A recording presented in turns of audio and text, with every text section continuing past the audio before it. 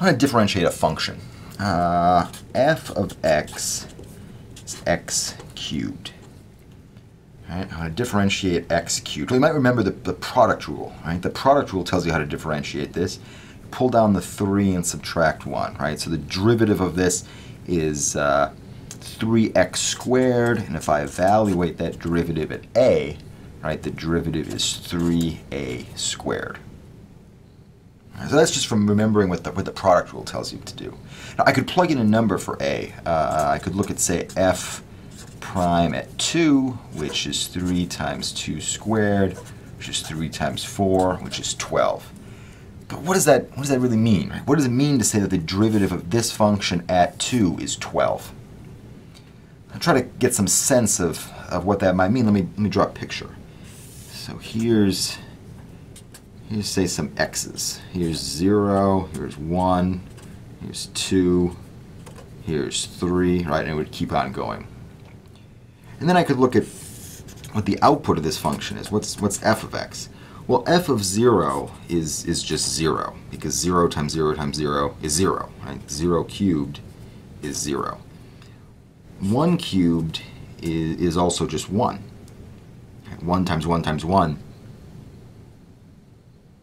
is just 1. But 2 cubed is 8, right? 2 cubed, 2 times 2 times 2, that's 8.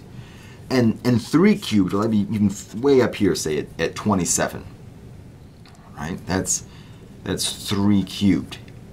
Right? Now, what does it mean to say the derivative at 2 is 12? Well, it means that a small change to 2 would be magnified 12 times as much around 8.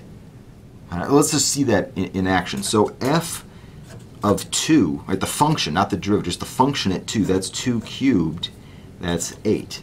F at, say, 2.01, well, that's 8.120601. Well, look, right? I changed the input by 0.01, and the output was changed by 12 times as much.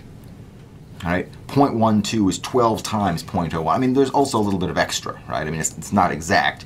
But that's what the derivative is saying, right? The derivative is saying that wiggling 2 affects the output by 12 times as much. If I wiggle the input a little bit here, right, up to 2.01, right, the output now isn't 8.01, it's about 8.12 and a little bit more. So that's some idea of what the derivative is, right, in this specific example of this function f of x equals x cubed.